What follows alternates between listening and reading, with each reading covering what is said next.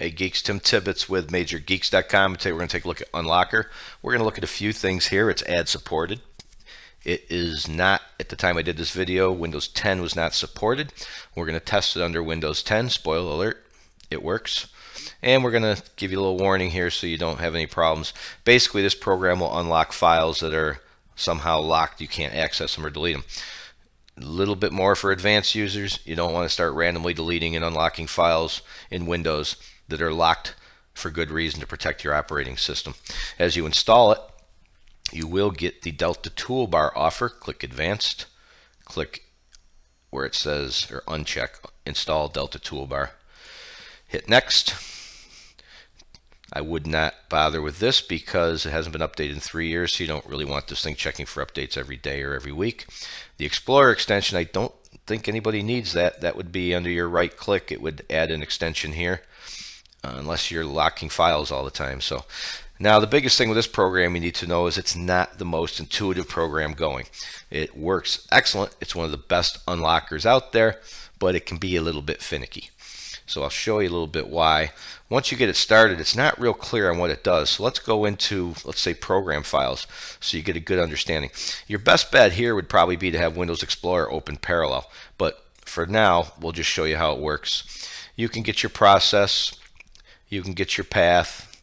Most of this stuff's going to be difficult to unlock because of Windows, but you could take, let's say, Runtime Broker was something you wanted to, you could kill the process. You could unlock it, or if you use your Shift and Arrow key, you could actually select a whole bunch of files.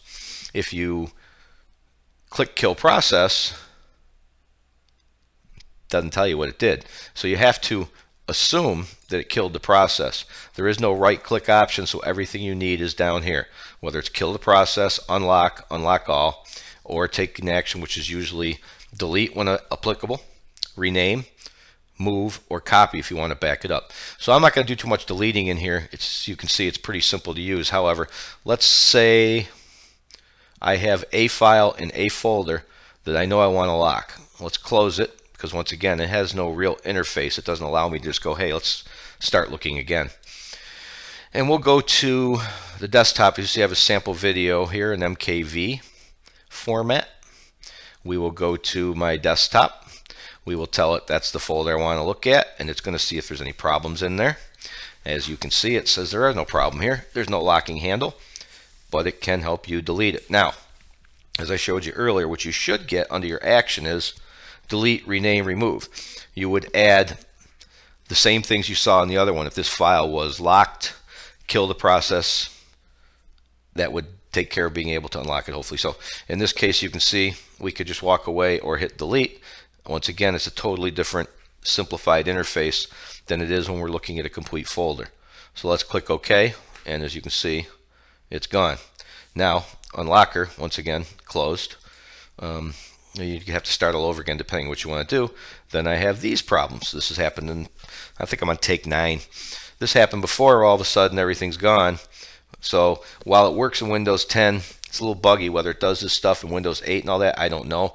But it's one of those programs that works so well that these little tiny bugs that you get are probably worth the hassle if you've got a locked file or folder. So I would be willing to bet you if I rebooted my operating system right here that this would come back and be just fine. So there you go.